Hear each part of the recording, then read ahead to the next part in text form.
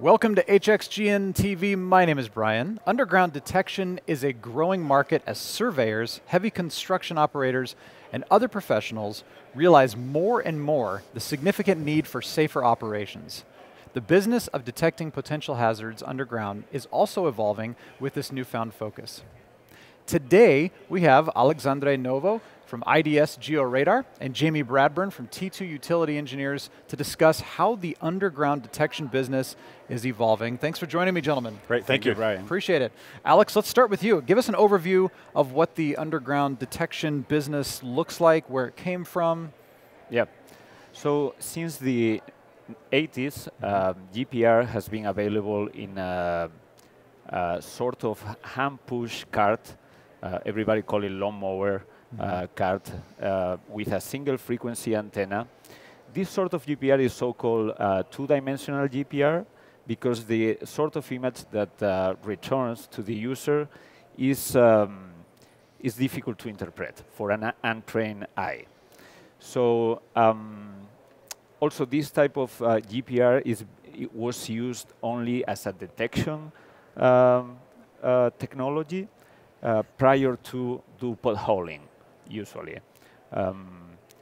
Another aspect of this GPR is that it can give you the depth of the potential pipe, the top of the potential pipe, but it might be dependent on the frequency of the antenna that you use on this 2D GPR. So the first revolution on this market was in the 90s when IDS GeoRadar introduced the dual frequency systems, improving dramatically the fieldwork efficiency.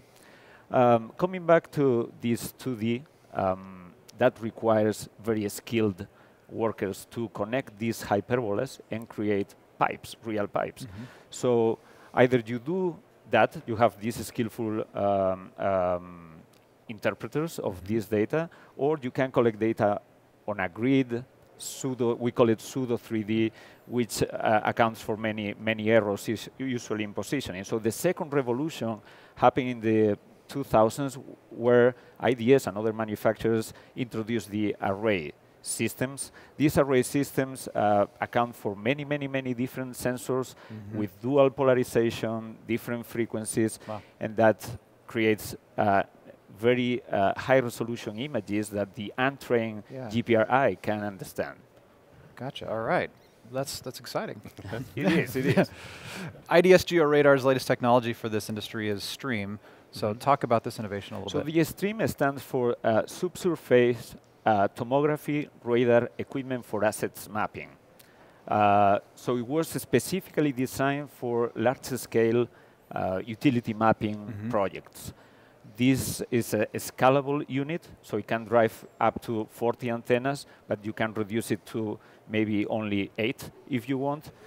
Another particularity is that it always goes with GNSS or RTS, robotic total station sensors, so navigation is very precise, positioning of the data is very precise, and for instance, one of the latest technologies within the STREAM is the STREAM-C, that accounts also for automatic pipe detection algorithms. So the user in real time can see on the monitor, a ruggedized PC or tablet, can see in real time a tomographic view, but not only, but the software is tracing the pipe in real time, and you can export directly to CAD right after.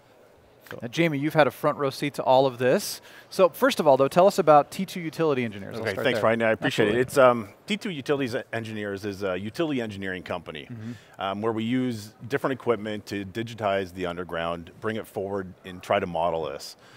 We started mostly as a subsurface utility engineering company where we use basic equipment that we had to map and mark the underground, and we've kind of developed from that to we're all service company where we can do the detection in the field collection, right through to design, coordination, design of the utilities, and really pushing forward to this 3D model of the world. Majority of our clients would be regions, municipalities, DOTs, ministries, pre-planning type companies where we try to pre-plan and design for them and go from there. And like I said, we use a multitude of different equipment to help us get there. Okay. What are you finding most interesting in the field right now? For us, it's one of those things, and you hear it all around is technology is coming fast and furious. Yeah. We've had many of these discussions, and it's getting thrown at us left, right, and center. And what I find really exciting about it is that if you're not on top of it or staying in front of it, it kind of falls. You fall behind a lot faster now. So we're finding that doing this and being able to bring from what we used to do years ago. Just 2D dimensionally, we'd actually go out, mark in the field, just paint on the ground, maybe a hand sketch and survey it in if you're lucky. To now we're creating these models and really pushing forward the digitization of the material that we have, and creating these 3D models that you can be absorbed in and give to our clients. And that's really what I find exciting, just using this new technology. It's amazing, yeah. So you use Stream. How's it changed the way you've worked?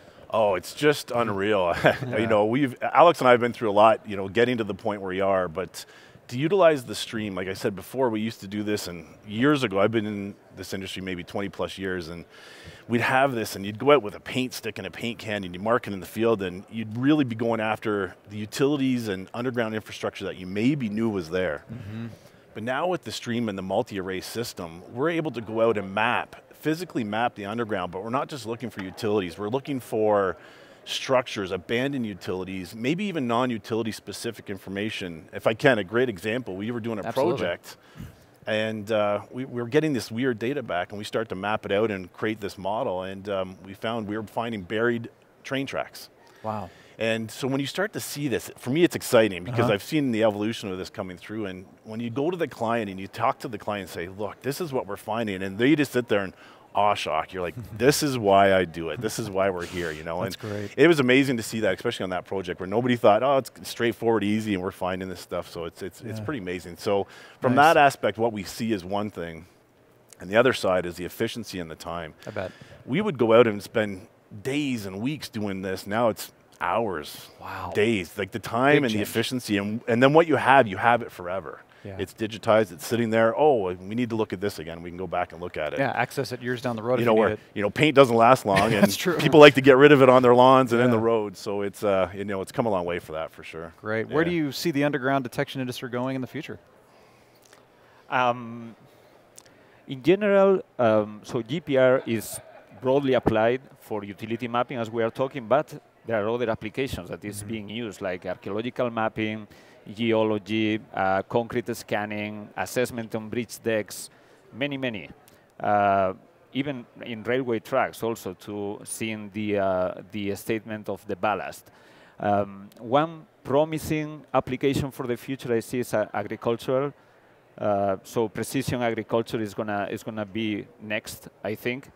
And then going to the utility mapping, I think it's going to be more like the integration of different sensors, not only GPR, but electromagnetic induction, cameras, laser, everything in one platform.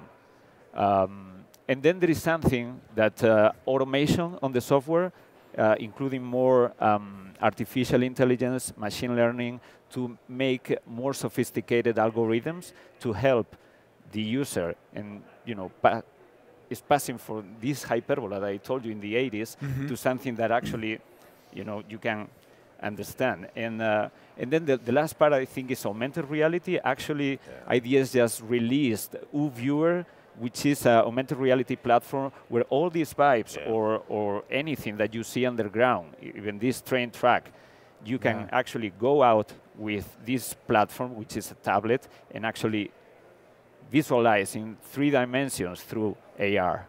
Wow. Yeah, that's what I think's the real next step for us is, for one time we were looking at these roll plans on a desk somewhere and trying to talk to somebody about it. For now, between scanners and the multi-channel GPR, we're creating this 3D model above and below ground that you can immerse somebody in and really see what's out there. And that's what I think that's the huge step here, and it's amazing. Yeah, it is very exciting, but also, like you said, very efficient, very helpful. Yes. Tremendous. Yeah. Wonderful. Alex, thank you. Jamie, thank you very much. Very really much. appreciate it. For more information about today's topic, please visit idsgeoradar.com and t2ue.com. And of course, you can watch more episodes. Go to hxgnspotlight.com. Thank you so much for watching. Thank you.